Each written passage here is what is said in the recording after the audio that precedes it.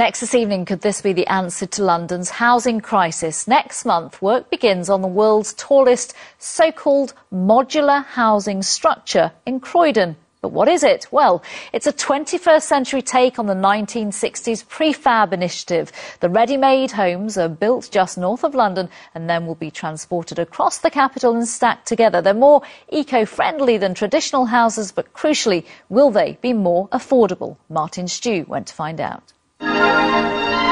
Prefabricated homes transported in two halves are setting new records in housing. They can be erected in less than an hour. A temporary 60s solution, prefab was cheap, but not so cheerful to live in. 50 years on, could its successor, modular construction, solve London's housing shortage? This is a one-bed apartment which consists of two modules ready to be shipped to London. As you can see, it's 95% finished leaving the factory. Cupboards. Just like prefabs, all appliances are ready fitted, but that's where the similarities end. Inside Vision's factory, 180 workers are making the permanent modular pods. Not plywood, but steel and concrete. Next month, they'll start work on the world's tallest modular towers. 44 and 38 floors to be built in Bedford, but then erected in Croydon. From start to finish, a module can be made in 10 days.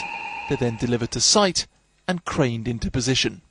Developers say this tower in Wembley was built twice as fast as a traditional building.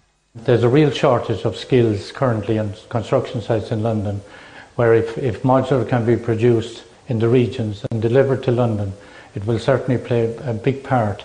And also it's much more environmentally friendly. That sounds counterintuitive when you have to drive buildings 60 miles on the back of a lorry, but factory building creates 80% less waste, 50% less CO2 and removes site traffic from the roads.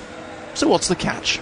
Well, you need a large outlay of money up front to build factories and a steady pipeline of work to keep paying your employees. Two things construction firms find difficult in these turbulent times. And as modular building isn't cheaper, critics say it won't solve London's affordable housing crisis. For the 45,000 families on London's waiting list, instant homes could speed up the solution to an immense problem. They may not have all the answers, but whilst prefabs were once only seen as a temporary fix, we can expect modular homes to play a permanent part of London's housing future. Martin Stew, ITV News.